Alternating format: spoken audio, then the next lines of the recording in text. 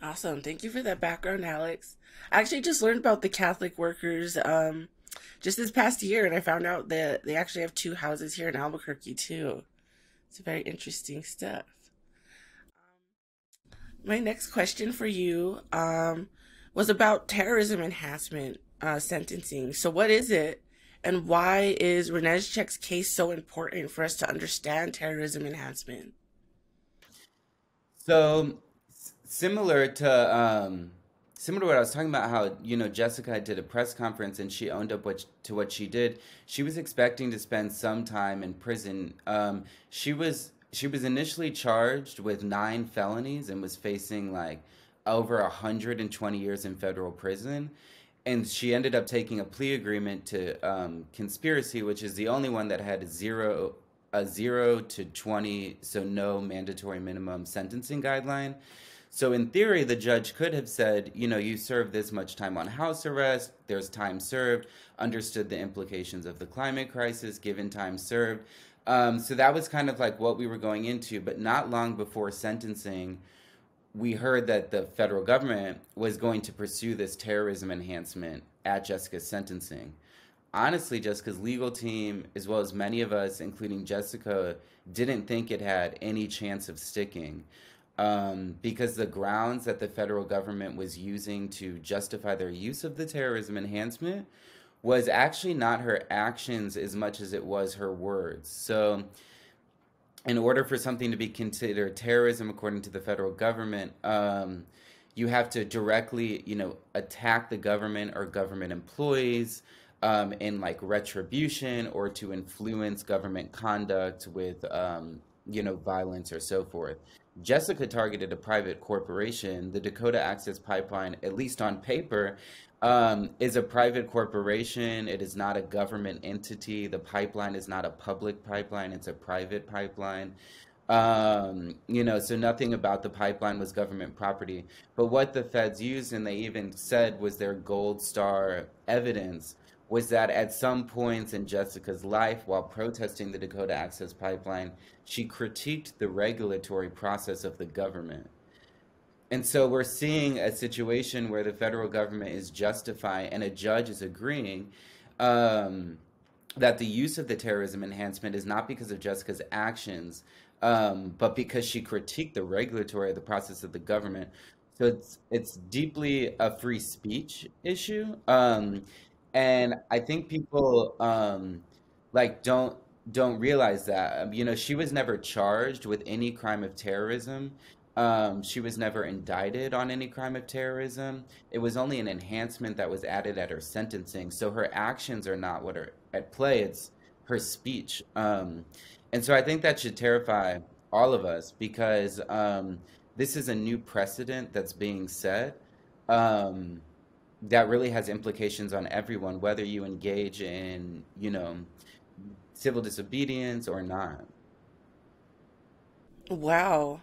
So where did these terrorism enhancements come from? Like, is this related to like legislation that was policies created like in response to the war on terror? Like, yeah, what is the inception of these charges or the enhancement?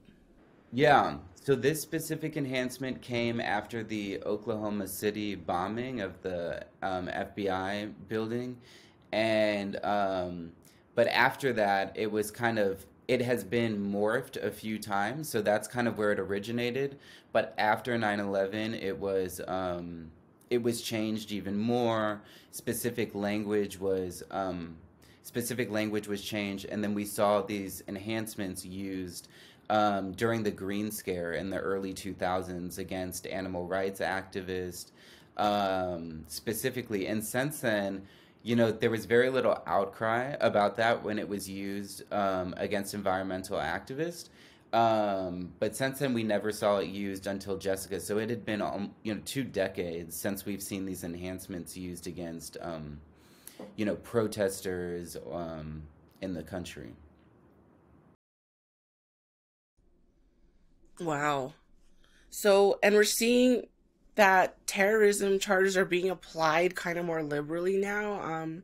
Just after Forest Protector Tortuga was murdered in Atlanta, recently.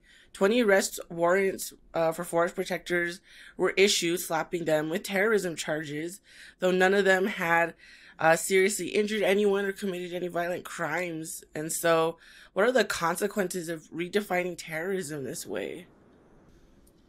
Yeah, so when when Jessica was originally preparing for her trial, we didn't really have a big campaign or support team in place. Jessica is a very um independent person in a way where she had like her spiritual community guiding her, which was a community of nuns that she was living with before she went to prison. And it wasn't until at the sentencing when we were there that the judge applied the terrorism enhancement and luckily let Jessica self surrender at a later date, which was also ironic because if the judge thought Jessica was a terrorist, why then would she let her leave the courtroom and self surrender after her sentencing at a later date, which was like 2 months later?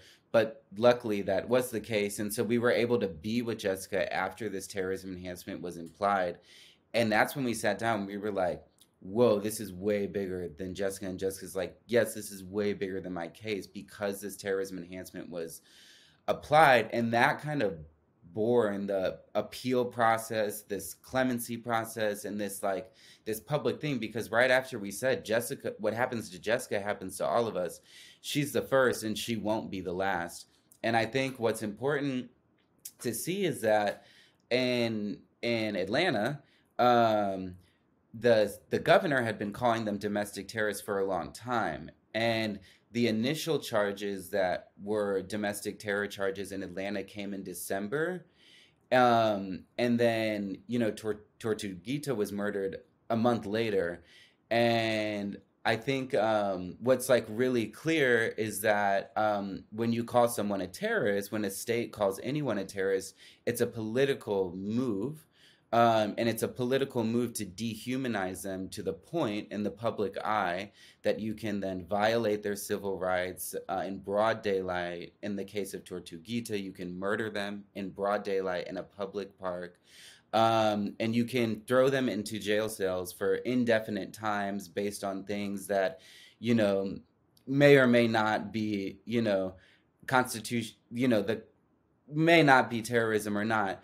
And so we're seeing a clear agenda from the fossil fuel industry being implemented here by governments at the federal level and at the state level to call people terrorists to continue pushing through fossil fuel projects, as the climate crisis escalates. And I think what's important in Jessica's case is this was not random. 84 Congress members asked the Department of Justice by name to call Jessica a domestic terrorist, as well as asked the Department of Justice to call the valve turners domestic terrorists. And at the same time, the Department of Homeland Security compared the valve turners to, mass killers and white supremacists on terms of a threat level.